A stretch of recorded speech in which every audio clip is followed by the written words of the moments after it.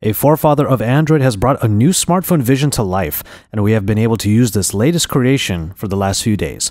A phone with basically no branding, high-end specifications, supposed future-proofing, and a future full of possibilities. A phone that begs the question posed in its own name: what is truly essential? This is Joshua Vergara. What's going on, everybody? And this is our first look at the Essential phone.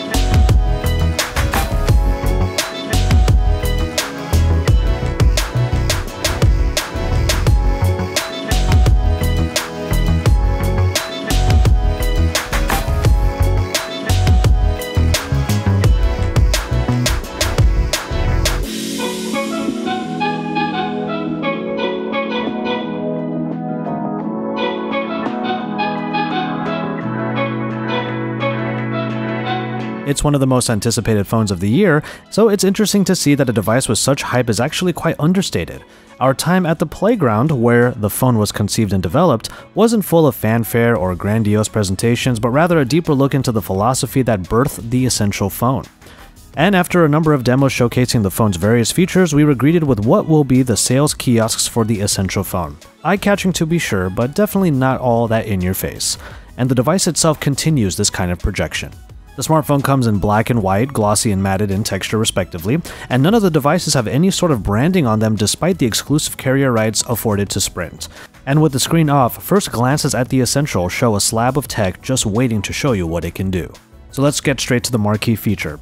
Powering up the phone makes it clear off the bat that this phone is incredibly different. A 5.7-inch Quad HD display is sprawled out on as much of the device as it possibly can be, making for a 19:10 aspect ratio and some of the most minimal bezels we've ever seen. All that really breaks the immersion is the 8-megapixel front-facing camera, which has been given its own space at the top that peeks out from the top of the screen. But even that little bit of interruption just adds to even more uniqueness in the design of this phone. The titanium and ceramic combination seemed to be holding up quite well. I did go through a couple of accidental spills, very small drops though, with this phone, especially since the ceramic material tends to slip about a little bit too easily. But as Essential has touted, the titanium body holds up pretty well and definitely is not dented or scratched in any way. What might be a little bit surprising is that this 5.7-inch display is actually pretty easy to handle in one hand, and I think that's due to the body more than anything. The flat sides make for a phone that is easy to grip, and the phone manages to not need to be too narrow or too tall, and you still get quite a bit of real estate. The display has been performing quite well, and even in broad daylight I've been able to see everything with the brightness cranked all the way up to maximum. But there's a little bit of trickery going on when it comes to the UI and that notification bar at the top. Of course, it's trying to bleed all the way to the top of the device, and a number of applications actually try to take advantage of it. For example, Gmail will actually change the notification bar to a red color, and that shows in the Essential phone's UI. However, there are other applications that don't take advantage of that API just yet. They have to get updated in order to do so, and Facebook is our main example right now. And when notifications come down, they tend to have a little bit more white space above the actual text than you might be used to with your more conventional device. But powering all of this is the Snapdragon 835 with 4GB of RAM, and one interesting development was the move to 128GB of internal storage throughout, which is good because you can't use SD cards. Now here's where the semantics come into play.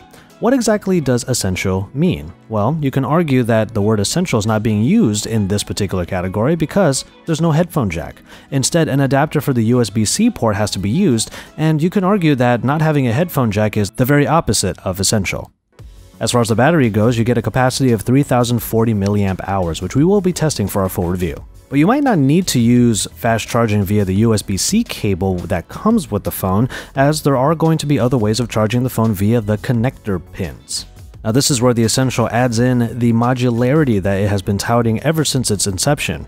Unfortunately, the Essential 360 modular camera is a bit delayed, but that is the main accessory that Essential has available right now. It's going to take 360 photo and video and be able to pass through via those connector pins. And Essential says that they will have plenty more accessories where that came from, including a charging dock that will use those connector pins in order to do basically wireless charging. But without the 360 camera, you still have the built-in dual 13-megapixel cameras. This combination puts together an RGB and monochrome sensor in order to get the most detail out of the pictures. And we will admit, taking mono photos is actually pretty fun because there's a lot of detail in these black and white pictures. The color pictures are still coming out fairly well, but we're going to do our full testing on all of those photos for our full review. Which is important to say because even at the time that I am putting together this video, there was an OTA that went out that updated the camera app, which is fairly simplistic and is missing a manual mode, and that update added HDR. And finally, we can talk about the software, which is actually a big highlight of this phone so far. With Andy Rubin's name part of the Essentials being, it should come as no surprise that the company has put some real thought into what the Android iteration would look like. Simplicity, minimalism, and honestly, essentialism are all part of the philosophy here, so I was happy to see one of the lightest versions of Android ever.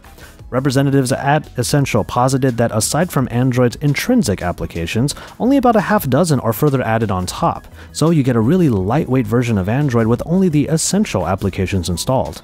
And the result has been a very speedy and smooth experience, so if there's one essential piece to the puzzle, the lightweight but totally functional Android software basically nails it. Ultimately, the Essential phone feels like a phone trying to cater to too many people at once, all of whom have different definitions of the word essential. Essential could mean everyday specifications and features that no one can live without, or these visions of modularity, easy to harness 360 media, and a screen that just won't quit could become the Essentials. Reaching for both makes the Essential a continuously intriguing phone to use, and over the last few days, I've had a good time with what has been a pretty reliable phone so far, though we still have to test out what the camera will truly be like and how long the battery will last, among other things. It is unassuming at first, but then bursts with capability, so we will see where the lines are drawn in our testing of the Essentials for our full review.